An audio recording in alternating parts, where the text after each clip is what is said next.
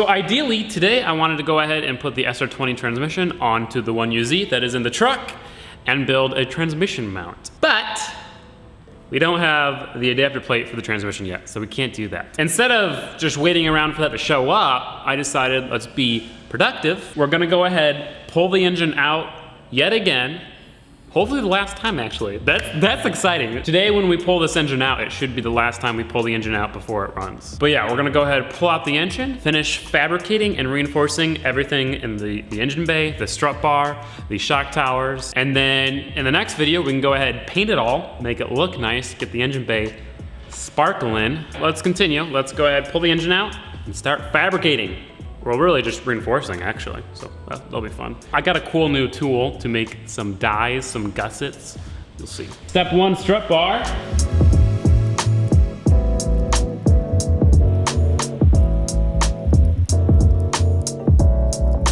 Now I have to undo the motor mounts.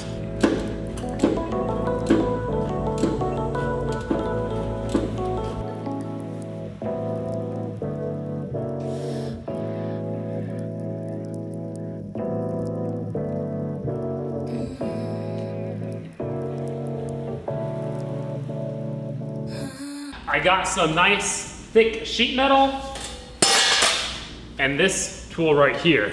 This guy right here is a punch and flare tool. You pretty much use it on sheet metal to punch in those cool looking gussel dimple things that you see on roll cages a lot. And when you do that to sheet metal, it makes it significantly start stronger. So as you can tell, this side goes on one side, this side goes on the other. You tighten the bolt down and it punches a hole in the sheet metal and like bends it and makes it nice and strong looking. And it looks really cool too.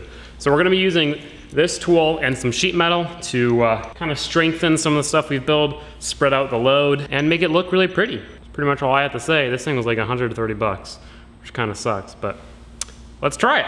The strut tower, we're not gonna be able to fit the gussets down the middle like I wanted to. The problem is that there's only about 2 inches between the bottom of this and the intake manifold, and the gusset, when it's finished, is like 2.5 inches tall. So that wouldn't work.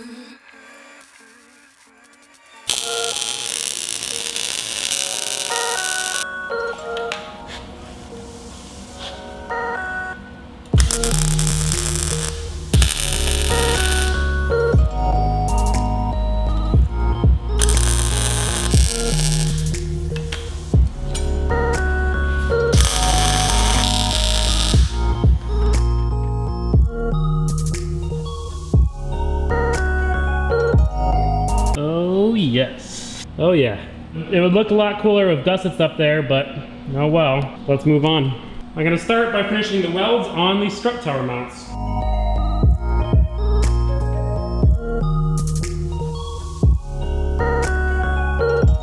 Yeah, I would say that looks pretty crazy. I don't love the way this top part turned out, but I think it'll be better once the engine's in here. Worst case scenario, we can redo it. I don't know, it's hard to show on camera, but it just looks so crazy with all these shapes everywhere and these welds everywhere. Now it is time to reinforce the strut towers themselves. I did a little bit more welding on them, so they're 100% welded up. We're gonna add another brace that connects the 2 uprights, and then we're gonna do a sheet metal plate that connects all of this with gussets in it. Another thing you have to keep in mind, one of the reasons why it looks kind of funky right now is because it's in a really crappy engine bay with rusty old gross stuff all over the place. So when everything is like brand new glossy, remember how good the RX-7 engine bay looked? Imagine that with all this fabrication in here. That's all going to be gloss black. It's gonna look awesome. All right, after another needlessly long drive, I got myself some metal. So, first step is to cut out an inner brace with this flat stock here.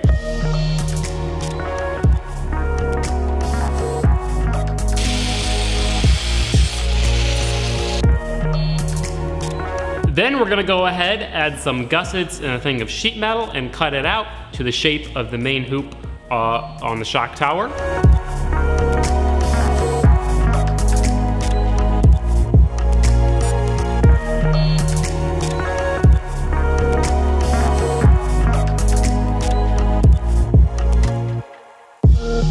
Gotta say, I'm pretty disappointed with that tool. The first one went really well, second one went decent, third one went not so great, and that last one, well, the bolt stripped out before it got finished. The 12.9 bolt that came with the kit stripped out. So the Eastwood flare and die and flare set, I don't recommend. It says it can do 16 gauge steel, it definitely can't. I followed all the instructions correctly, and now it's broken, so I'm gonna be returning that. I wouldn't be angry if it was like a cheap tool, but that thing was like 130 bucks to get shipped here, that little piece of metal that broke after using it twice. I get pretty frustrated at things like this because now I just ruined that sheet of metal. I have to go get another sheet of metal, which takes me, 40-minute round trip to the store, and then I have to go through the effort of returning that thing to get my money back. If I spend that much money on a tool, it shouldn't break the second time I use it.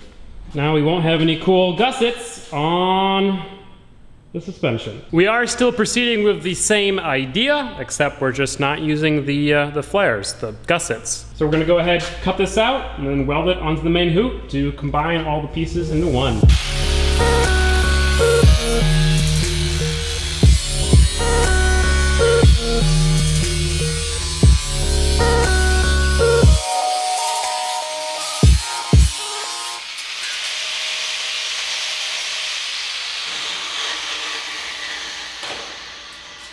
All right, after a little bit of cutting, we got the two plates, which are still warm. Now it is time to weld these in. Before we can weld these in, there are a couple of welds on the main hoops of the shock tower that we want to grind nice and flat, so these are nice and flush.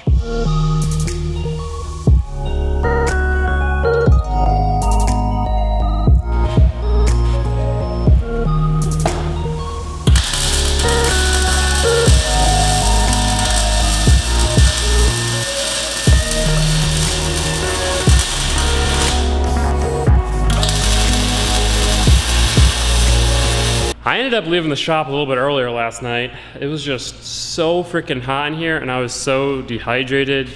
I just felt miserable and I was like about to pass out. So drink your water, kids. It doesn't taste good, but you kind of need water to survive. But I did finish everything that I wanted to get done. The engine bay, all the suspension stuff, is now even stronger than it was before. Everything is done. I can now stand in this thing, jump up and down as much as I possibly can. The suspension doesn't flex at all. There's no visible movement whatsoever. I know it's gonna be different when there's like a 400-pound engine and trans in there and when it's on the track with lots of grip and lots of load, but it is still really strong. Another thing you guys have to keep in mind is that these strut towers don't affect the alignment whatsoever. Camber, caster, toe, it's all set with the control arms and the steering rack. The only thing that the shock towers are doing is holding the truck up. So a little bit of flex, just a tiny, tiny bit, isn't a bad thing. It's not gonna affect the alignment whatsoever. But yeah, the engine bay is done. No more fabrication is necessary, as far as I can tell.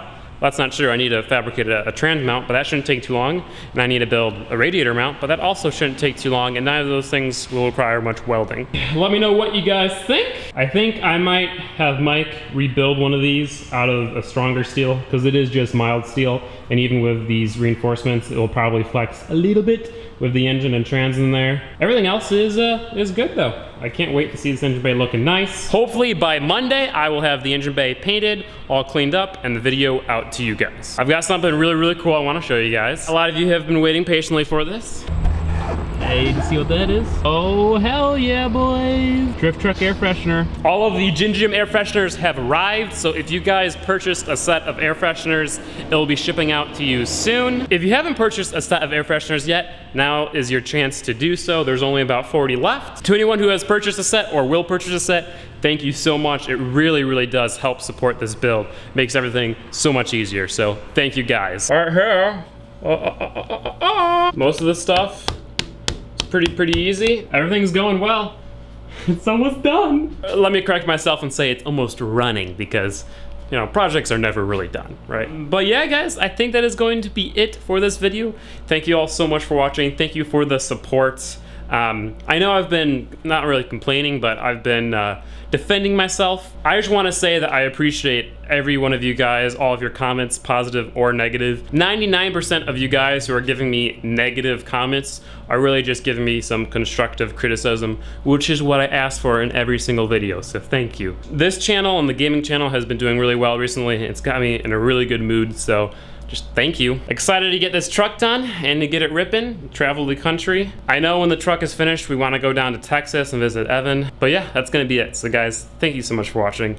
Give it a like if you enjoyed, give it a dislike if you didn't enjoy. Go check out the gaming channel for some cool car content, gaming stuff related. It's not like I'm like playing Fortnite or something. I'm actually playing car stuff, so you guys will still like it. Although I do play Fortnite still a lot. But anyway, peace out guys. Thank you so much for watching and I'll see you next time.